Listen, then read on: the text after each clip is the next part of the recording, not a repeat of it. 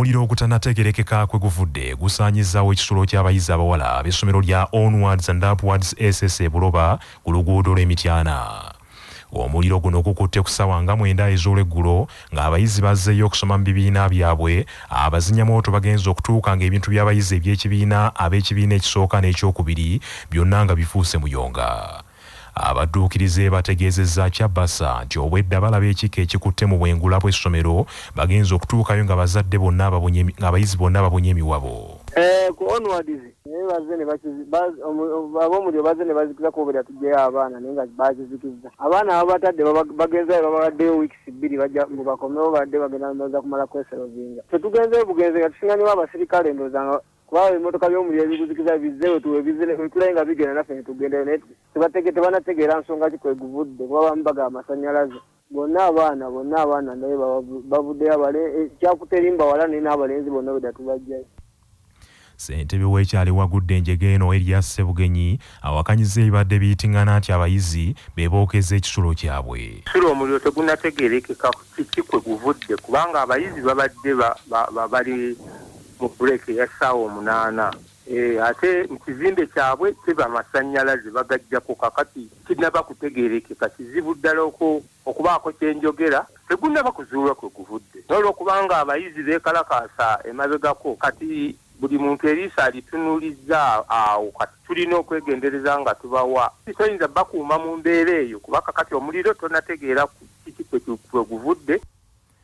Mu kiseera kino essomero liggaddwa era abayizi balagiddwa bonna okudda eka ng'essomero bwe likolagana ne poliisi okuzuula ekituufu ekivuddeko obuzibu. Tugezezzaako okunoonya ku b'ebyokwerinda okutangaaza ku nsonga eno kyokka batutegeezezza nti bakyakuŋŋaanya alipoota ekwata ku muliro ogwo. Ebyo nga biri bityo abantu 3 bafiiriddewo mbulaga mu kabenje ka mmotoka akagudde ekakira ku luguudo oluva Ejjinja okudda Iganga ku ssaawa 9 ez'olweggulo. Loole lukulula n'etomedde abantu 3 ababadde basaabalira ku pikipiki ya boodabooda era bonna babeetense okuggyako mugoba waayo agitegerekiseko erya Mugoye ategerekise nga ye Mugoya Bashir agibuuseeko naye ng'afunye ebisago eby'amaanyi era addusiddwa mu ddwaliro ng'ataawa. Omwogezi wa poliisi mu bitundu by'Ekiyira region mu James Mubi agambye nti emirambo gitwaliddwa mu ggwanika Ejjinja n'okwekebejjibwa nga bwe kugenda mu maaso. Twagala okukubiriza ba driver nti mufube nnyo okwagala obulamu bwammwe ate muveemu n'endowooza egamba nti omala kulaba ku musirikale wa poliisi n'olyoka okola ekituufu. Omala kulaba ku musirikale wa poliisi n'olyoka okendeeza speed. Omala kulaba ku musirikale wa poliisi n'olyoka weesiba omusipi. N'olyoka oyambala element. James Mubi alabudde agobebidduka bakomye okuvugisa ng'ekimama n'okutikka akabindo. Ebyo nga biri bityo omwana omuwala ekangulumira Bugerere naye amazeeko abatuuze byewungula bw'akakanye ku nnyina amuzaala n'amutta. Omwana ono Robina Nakiguli kigambibwa nti ajjanjabidde nnyina ebbanga lya myaka 2 nga tawona kwe kusalawo okumujja mu ddwaliro n'amuzeeka nti eyo gy'asinzidde n'abaka ejjambiya n'amukuba omutwe gwonna n'abaka ebiyinja n'amukuba omutwe gwonna n'agubetenta. Abatuuze bagamba nti omwana ono yandibanga yafunye ekizibu ku mutwe kubanga babadde bumu nnyo ne nnyina nga kizibu nnyo okumuteebereza okweyisa atyo. Ngenda okukyama waka nga bagamba nti mukadde afudde era n'omujjanjabi abaddewo bw'abeera ne mukadde ngo olabye ne jjajja tindabye naye munnaye mungu batugereddeko kya Mukama abasaasire. Naazirawo bulungi nti twagumyegumye dda naye ogamba nti twagumyegumye dda nze simanyi omukadde afudde atya bwetu ne neeyongerayo mbadde nkomawo kwe kutugamba nti abasemutte ebintu biri wali eri biri wali ngenda okwetegeeza kituufu omukadde bakola ki bakubye mukono. Jessica Namirembe nga naye muwala w'omugenzi agambye nti mukulu waabwe abasobedde. Baba wange ajjanjaba maama waffe naye nga talinaako obuzibu bwonna abadde amujjanjaba bulungi amukyusa bulungi nange nenvaayo nenzija ne tusooka tumukyusa nga ffenna paka waliwo omuganda waffe yazze nze nenzirayo ewaffe ye n'amusigalako nenzija mu ddiiro nagenza okulaba nga maama ddala akoze ekyafudde kati nembuuza baaba kiki naŋŋamba nange simanyi kiki kimbaddeko nziruse nenetoloola ekyalo kyonna paka eyo mu Kisenyi mbw abasajja bamusanze eyo mbu nga abasajja bamugoba n'agamba ekibenja ky'abasajja kibadde kingoba ne kintwala paka eyo mu Kisenyi naye nange simanyi kikimbaddeko. Poliisi yekangulumira ekutte Robina Nakiguli ateeberezebwa okutta nnyina n'emuggalira agiyambeko mu kunoonyereza. Abakulembeze b'Obuyisiraamu ku ludda olwa Uganda Muslim Supreme Council okuva mu bitundu by'e Bunyoro ne Tooro abatuula ku lukiiko Tabamiruka bawazeewaze ekitebe ky'Obuyisiraamu eky'e Kampala mukadde ne bakikuba mu kkooti nga bawakanya ebigenda mu maaso mu Tabamiruka oyo. Olukiiko Tabamiruka olwayitiddwa lwatandise lunaku lwaggulo wakati mu by'okwerinda eby'amaanyi olw'ebigambibwa nti wabaddewo Abayisiraamu abaagala okutaataaganya ensisinkano eno era ne bannamawulire baagaaniddwa okukwata ebigenda mu maaso nga ne leero lwonna abasibe bakonkomalidde ku wankaaki w'omuzikiti guno. Mufti wa Uganda Sheikh Shaban Ramadhan Mubajje ng'ali wamu ne ba disitulikiti kaadhi bamasheeki n'abakulembeze b'Obuyisiraamu abalala abasukka mu 3 be bakuŋŋaanidde ku muzikiti gw'oluli Kampala okubaganya ebirowoozo ku ssemateeka w'Obuyisiraamu okumalawo endooliito okuli eziri mu bakulembeze b'Obuyisiraamu. CBS ekitegeddeko nti mu nsisinkano ya leero abakulu batadde akazito ku Ssaabawandiisi wa Uganda Muslim Supreme Council Haji Ramadhan Mugalu nga baagala annyonnyola engeri gy'atambuzaamu emirimu gye olw'ebiwulirwa nti waliwo obutali bwerufu naddala mu nsonga ezikwata ku ttaka. Abayisiraamu b'e Bunyoro ne Tooro baayise mu bannamateeka aba Gakomba Advocates and Solicitors nga bakulembeddwamu Regional Kaadhi waabwe Sheikh Irumba Muhammadi, Sheikh Ahmed Barongo wamu ne Sheikh Rusucha Suflan okutwala Uganda Muslim Supreme Council mu kkooti enkulu okuyimiriza ebigenda mu maaso mu Tabamiruka oyo. Bano bawaabidde Mufti wa Uganda Sheikh Shaban Ramadhan Mubajje, Ssaabawandiisi Ramadhan Mugalu wamu ne Profesa Idrisa Serugo Kasenene nga babalumiriza nti be balina omukono mu kuwagira bebawagira ebigenda mu maaso mu nsonga z'Obuyisiraamu kyokka nga bakimanyi bulungi nti biri bweru w'amateeka. Bano bagamba nti Abayisiraamu abali mu ggwanga basukka mu bukadde 9 kyokka kyewuunyisa nti abantu 3 bokka be bayitiddwa mu Tabamiruka ono ekikontana ne ssemateeka abafuga. Situli pati tetwebuuzibwako mu mateeka nga bwe kirina okubeera. Ku Bunyoro Tooro situli basiru tutegeera kyekikolebwa. So Abasiraamu abawera ddala 986 baavaayo ne beekuba enduulu eri obukulembeze bwa Uganda Muslim Supreme Council. Bannaayi mugenda mu maaso naye eno tetukoze eki. Naye ate twagenda okulaba mu ripooti ya Professor Mulamba ng'agamba ekizibu kyekibadde wamulowooza nti Uganda yonna ku Basiraamu miliyoni 9 twebuuziza ku Basiraamu 4,000.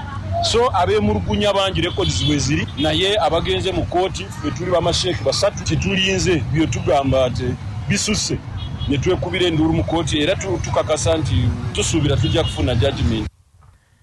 Munnamateeka wa bano Ssekalema Kasimu agambye nti ebiwandiiko ebiyita abakulu mu kooti bitwaliddwa eri abakulu ku muzikiti gwa Kampala mukadde naye baganye okubisaako omukono.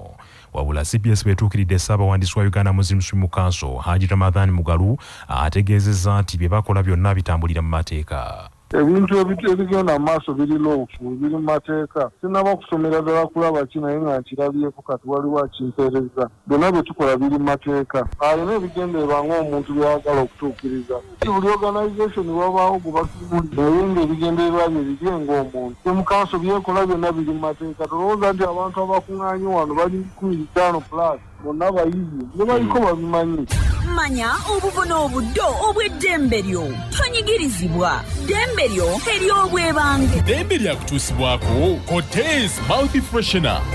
Nzijukira mutabani wange bannenga bamuyeya nnyo olw'okuwunya akamwa naye ne bandagirira eddagala eriyinza okumuvumula. Ye Cortez Mouth Freshener. Bw'oba olina ky'olidde oba ky'onywedde nga tekiwunyisa bulungi kamwa, fuuyiramu Cortez Mouth Freshener kawunye bulungi olunaku lwonna. Asangibwa mu supermarket ne pharmacy zonna era yakakasibwa National Drug Authority. Cortez Mouth Freshener. Nga bali wamu ne Sahara mukyuzi mixi akanzaali akazitoya envaazo ne zifuna obuwoomi obusukulumu. Saako Sahara tangawizi tea amajani agawa chayiwedde kende naye n'afuna obuwoomi obutagambika. Byakakasibwa UNBS nga biri mu maduuka gonna.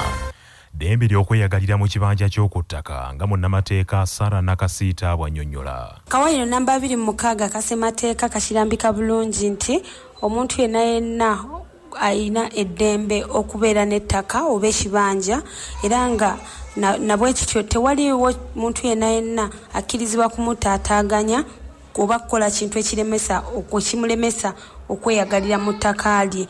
Okugeza singa obeera ne mulirwanwa nga yasimba omuti ogwo emirandira oba amatabi ne gayitamu ne gayingira ow'omulala, ekyo kiba kitwalibwa nti nno omuti gwasaalimba ne guyingire woono era ono gwe guba guyingiridde waddembe okwekubira endulu mu kooti ne bakuvunaana olw'ensonga nti omuti gwe guba gumuyingiridde nga gumutaataaganya okweyagalira mu ttaka lye. Ababaka ba Paalamenti abatula akakiiko ak'ebyensimbi akakubirizibwa omubaka wa Kiboga East Keefa Kiwanuka basimbidde kuulya enteekateeka ya gavumenti okugula emigabo egiwerera ddala emitwalo 15 mu kampuni enzimbi ya Local Construction egibalirirwamu obuwumbi 22 bakiise kujaajamya nsimbi za muwi wa musolo. Gye buvuddeko Pulezidenti Yoweri Kaguta Tibuhaburwa Museveni yategeeza nti gavumenti egenda kugula emigabo mu kampuni eno era nti yakwewola $, obukadde obusukka 43 era mu kyo kampuni ya Local Construction yakusasulanga gavumenti amagoba ga bitundu 4 n'obuwuzi 35 ku buli 100. Wabula ekijja abaka enviri ku mitwe kwe kuwulira nti kampuni eno bagikwatako dda tekkirizibwa kuguza muntu yenna migabo. Abakungu okuva mu Local Construction nga bakulembeddwamu ssenkulu waayo Mark Kohela bwe babadde mu kakiiko bategeezezza nti kampuni eno amabanja gagituuse mu bulago gasukka mu buwumbi 22 kwe kuddukira eri gavumenti ebataase. Wabula abaka abalabudde nti kampuni eyo bw'eba ebanjibwa si buvunaanyizibwa bwa gavumenti okusasula nti era ne gavumenti ya Uganda ekyatubidde n'ebizibu ntoko. Omubaka wa Butambala mu Paalamenti Muhammad Mwanga Kivumbi alabudde nti wandibawe ekkobaane eri okunyaga ensimbi mu mbeera efaanana bw'eti.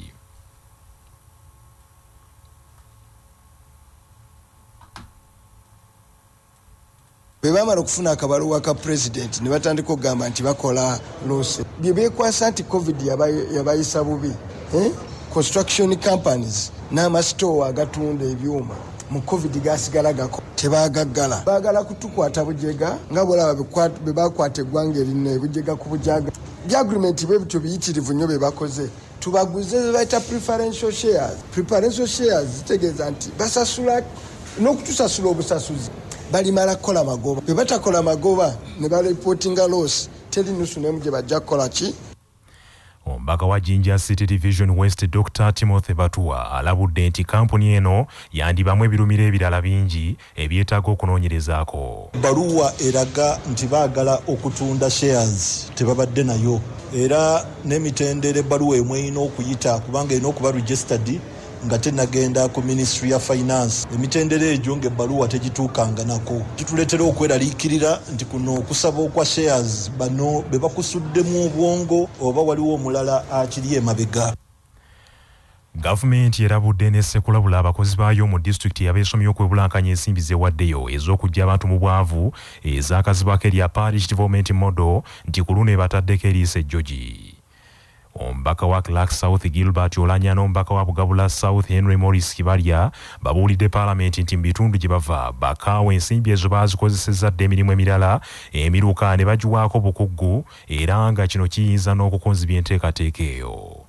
Ssaabaminisita w'eggwanga Robina Nabanja Musafiri mu kwanukula abuulidde Paalamenti nti gavumenti ensonga eno ebadde tegimanyiiko n'akatono wabula ekitegedde egenda kunoonyereza ku bakaawa abo era abanaakwatibwako kaakubajjuutuka. The money that has been diverted by the cow we shall investigate and if he is found culpable he will be arrested. That Honourable Speaker, we plan to send this money in 2 quarters, depending on the season. This first quarter, like you have been told by the ministers, we shall send 50 million. Those districts that did not return the other money to make it 17, they will send the balance. So in this case, if each parish, like Chivali has said, got 9 million per parish, they will send 8 million to make it 17. Then they will send the 50 in July, August, and then send 50 in January, February.